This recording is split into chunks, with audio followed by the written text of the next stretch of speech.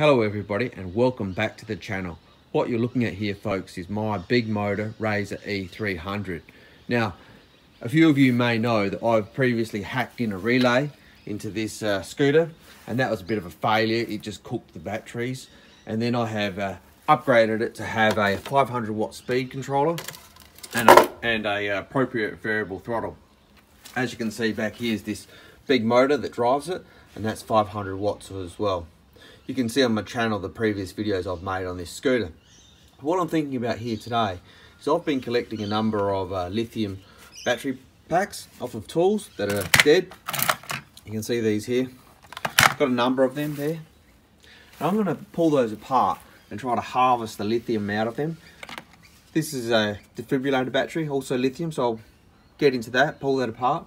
And my goal is to actually make a lithium pack to go in this scooter. Now I don't know the exact configuration, but I've been doing a little bit of research. And what I think I'm going to do is get the cells out of these packs, probably put 7 of them in series. That'll bring it up somewhere between 24 and 28 volts. This is 24 volts. And probably run about 5 or 6 in parallel. Now I think the key thing here that I've been struggling with is I have been running this with the typical lead seals, and it just doesn't give us the power that we're looking for, and I think it's because we can't get enough current.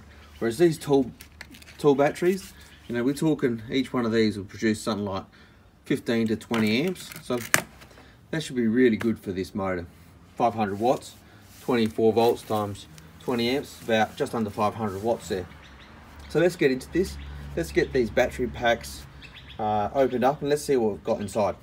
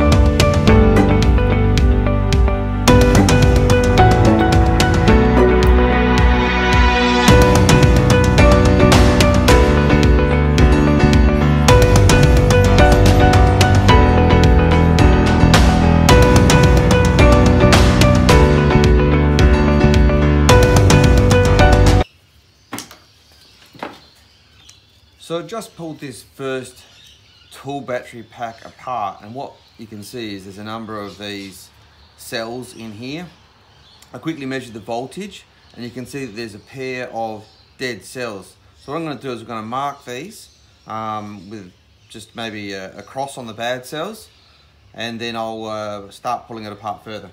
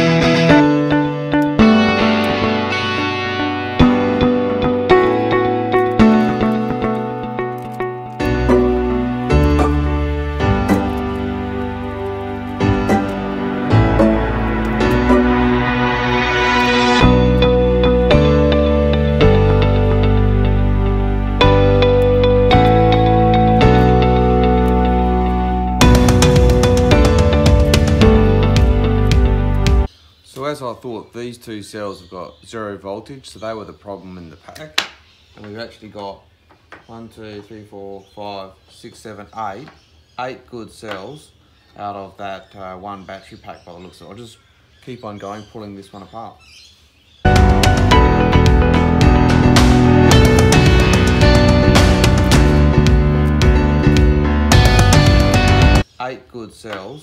out of that one battery pack by the look. I then repeated the same process with the next battery.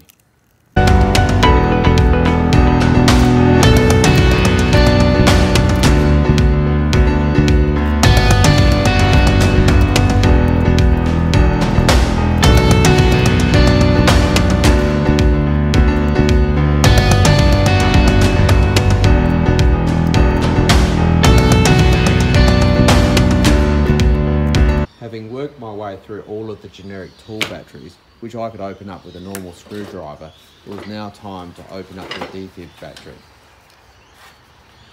Now here we've got this defibrillator battery. It's going to be really interesting to see what is actually inside of this battery pack here.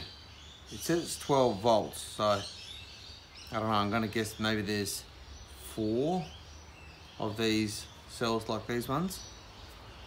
Let's see if we can get apart.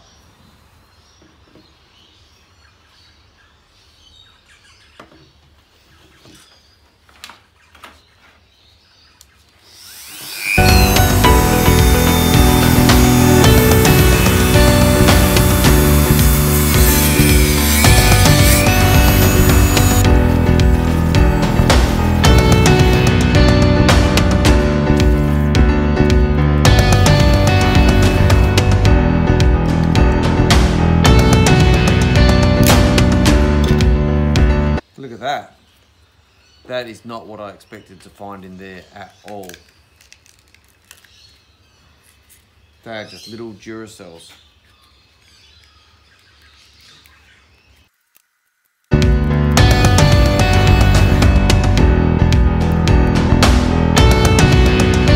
Well, look at that, folks. Inside this defib pack, we've got what looks to be 8 little 3-volt lithium cells. Well, they're not going to be much use to me in building my big battery pack where I've got the larger 4-volt cells. So I'm just going to dispose of that.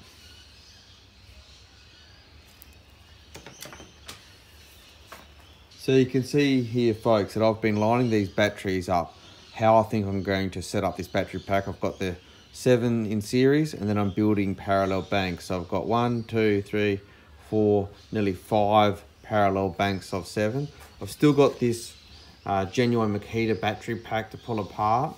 As you saw, I had to get the Dremel out because at least one of the other battery packs had these security screws. So I might actually go and see if I can find a security screwdriver, because, you know, far better to actually pull the pack apart rather than cutting into it with the Dremel. And then I'll pull that Makita pack apart as well. What I did notice is the different colors. Now I'm not sure if they've got different capacities, if that's going to be a problem. So I might actually get my lithium balance charger out and see if I can actually do some testing on the capacity of each of these cells. See if we can get them up to the full charge. They did vary a little bit. Some were down to as low as 3 volts, others were up at the 4 volts. So we'll see if we can get them charged up and take it from there. But yeah, at this stage we've got 2, 4, 5 in parallel.